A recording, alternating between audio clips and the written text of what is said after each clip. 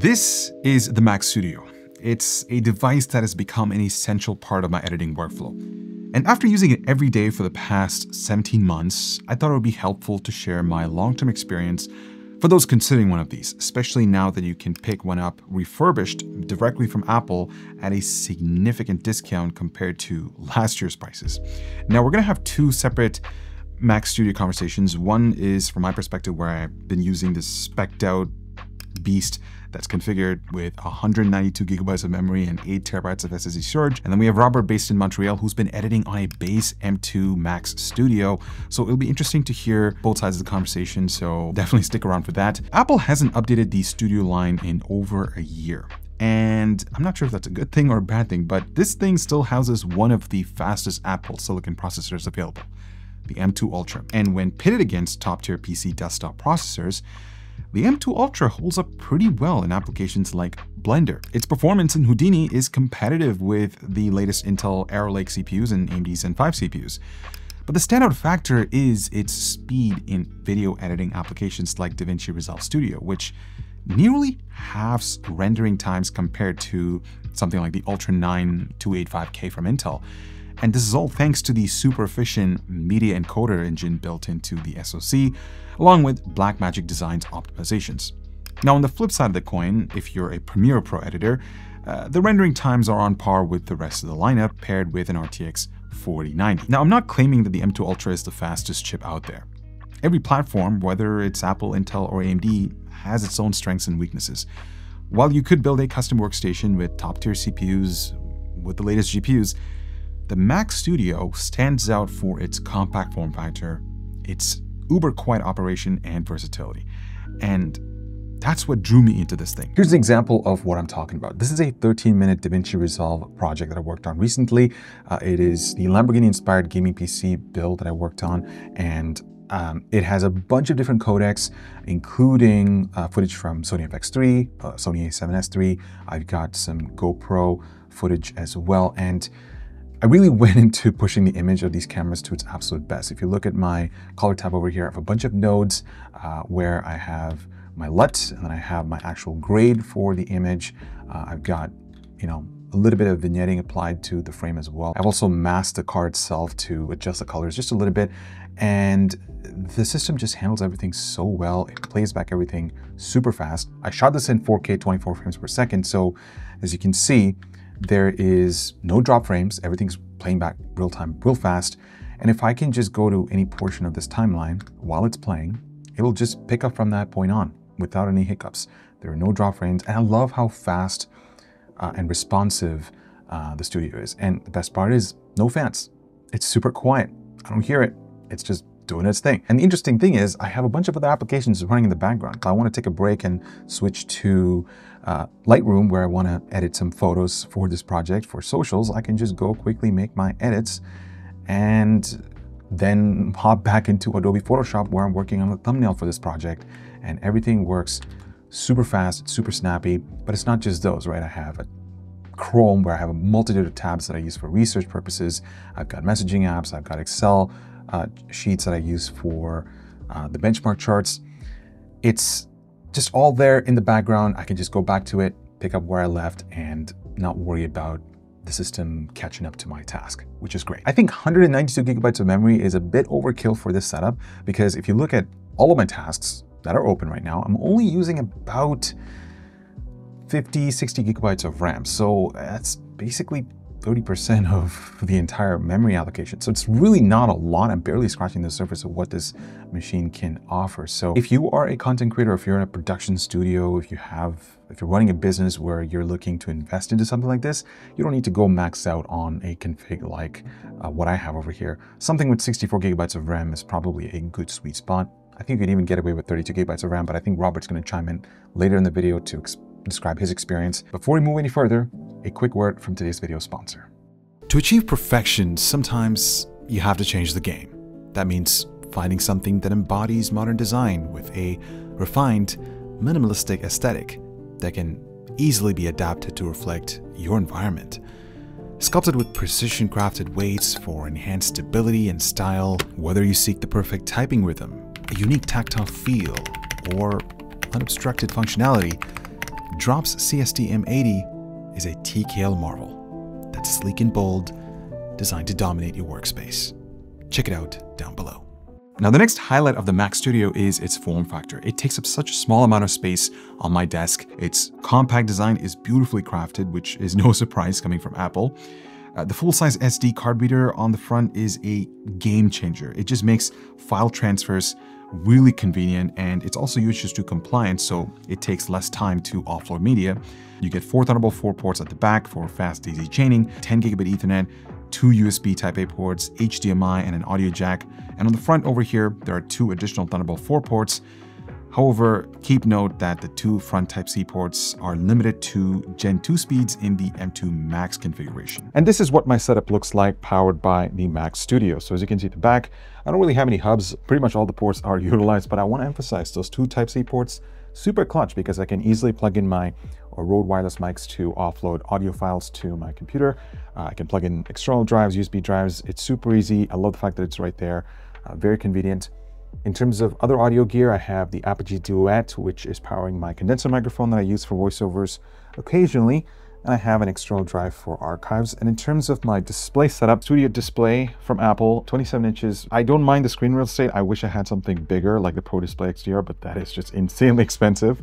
One day. This is a really cheap 19-inch Philips monitor. It's not the most color accurate, but I just use it for, again, that extra screen real estate to dump and organize my footage, have different bins. I can monitor my audio levels, and also just have different tabs in Chrome that I can just refer back to. Keyboard of choice is the Mode Design Tempo. I absolutely love this thing. It's super small, and I love the Obscura switches.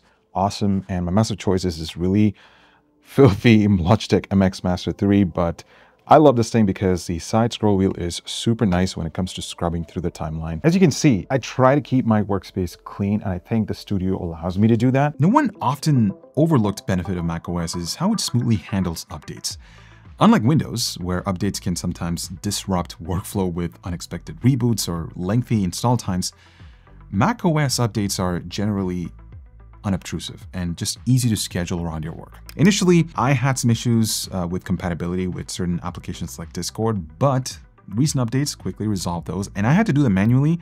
I haven't actually seen this thing automatically update itself. I physically had to go in and update. That being said, I've had a few speed bumps with the Studio. Sometimes when I leave it running for days or maybe even weeks, I start to notice slowdowns the moment I log in. There's been a significant amount of input lag when I try to key in my password. Animation stutter, and working within DaVinci Resolve becomes painful. Real-time playback starts dropping frames, the cursor movement is sluggish, but a quick reboot resolves everything. And I actually started reading into this, and from what I saw, a quick power cycle releases any lingering resources if an app holds onto RAM, even after it's being used. Because remember, this thing is using a unified memory architecture inside, so it's essentially shared between the CPU and the GPU. So any resource hogging by one can impact the overall performance. So it is healthy to keep up those regular reboots. You see, I'm the type of person, if I'm working on a project that takes maybe a week or a week and a half, maybe 2 weeks, I don't usually turn on my system. I leave it as is, and then I come back to it the next day and then the day after to fine tune it and polish it. So experiencing this was definitely a bit of it was a downside, but you know, a quick reboot takes about a couple minutes, resolves the issue, so I thought it was worth mentioning. I do occasionally have issues with Audacity detecting my really old Apogee Duet audio interface, so that requires another restart as well. Some people on Reddit have also reported issues with the HDMI port on the Studio. Basically, it loses connection to the display, resulting in flicker or blinking in and out. Luckily, I haven't had any on my end. Also, the Mac Studio is designed to be stationary. You wouldn't really take this thing with you wherever you are and work on projects. Though, if you have a different desk setup at every place you go, sure, but generally, if you're someone who's looking for a workstation where you can take your projects with you wherever you are, you're most likely going to shop for a laptop. And if that's something on the top of your list, maybe you should probably skip the Studio and consider a laptop, because sometimes I've had instances where I needed to bring a project with me to a meeting, and you know, the only option I had was to export it to an external drive and then import it to my laptop. It's an extra step, but not the end of the world. Now, this last bit is really important, and that's the lack of upgradability in Mac Studio. I think it's a significant drawback for pretty much all the Macs that are out there right now, where users who need flexibility and future-proofing just don't get it. It limits the lifespan of the Mac, especially for those who may initially underestimate their storage and memory requirements. Because when they need more, and when they realize they need more, they pretty much forced into buying, configurations that adds to the already high cost of investing into one of these.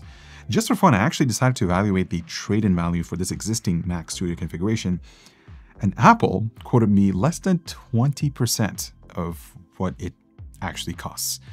What a joke. I mean, you're likely better off selling it privately, as these things tend to hold their resale value pretty well, but yeah, what's up with that, Apple? Now, I want to shift this conversation to someone who's been using the base Mac Studio as their editing workstation for the past year. Let's just hear what the team in Montreal has to say. Well, I want to contextualize this a little bit first, because our experiences on the Windows PC side are very much limited to using the Adobe ecosystem in our production. And a lot of the criticisms that you're going to see here are just as much about Adobe and their software and the issues with their software as it is for the Windows PC side. But anyways, when it comes to the Mac Studio and us moving into the sort of Apple ecosystem, there's been a lot of things going on over the last year, and I need to explain a couple of them. First of all, our experience really comes down to ecosystem optimizations, both on the software and hardware sides. I'll give you an example. Our production PCs were configured with 64 gigs of memory, and they struggled to even open some of our more complicated projects in After Effects,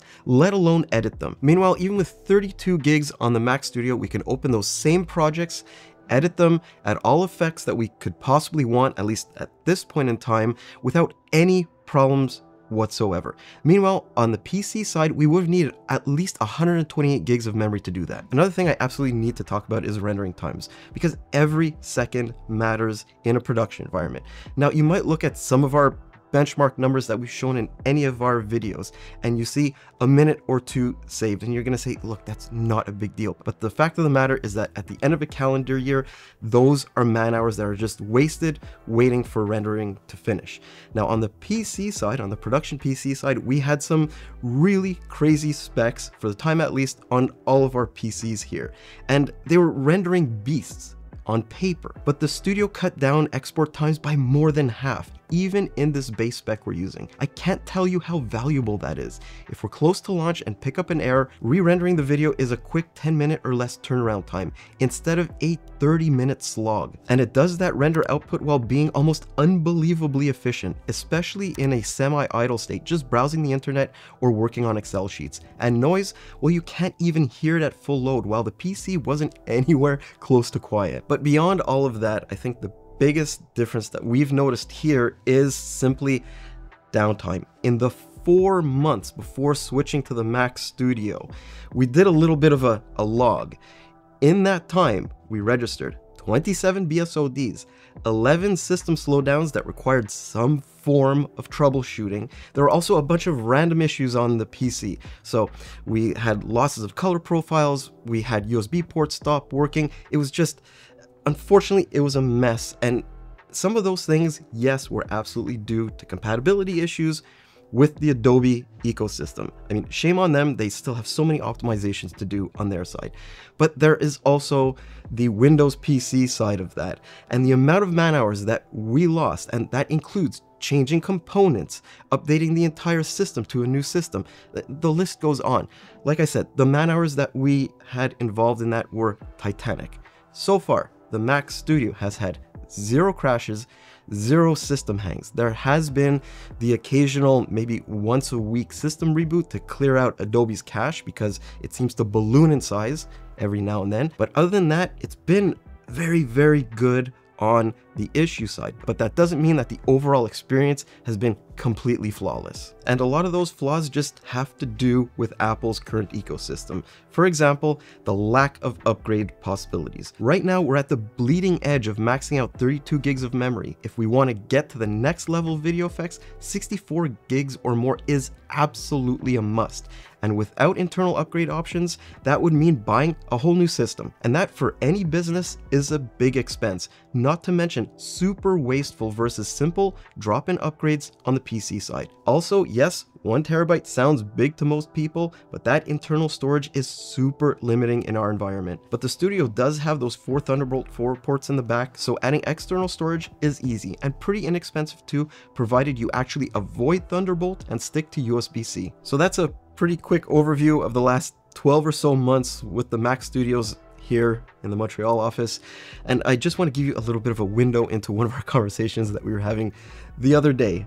And that is, are we ever going to go back to Windows PCs for the editing needs of our production studio? And the answer to that doesn't matter who it's coming from. Doesn't matter if it's me, who's a diehard PC guy, or our editors who sort of swing both ways to PC and Mac. The answer was absolutely not. At least not now in the current state of Adobe programs on the Windows PC ecosystem. So I guess we're going to be sticking with the Apple ecosystem, at least for the time being.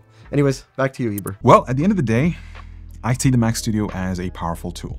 Not just for content creation, but I think it applies to a range of disciplines like architecture, music production, motion graphics, and the list can just go on. I hope I was able to shed some light on my experience with the Mac Studio. Let us know what you guys think. I'm Eber with Hardware Canucks. Thank you so much for watching, and I will talk to you guys in the next one. Oh, and don't forget to spend responsibly.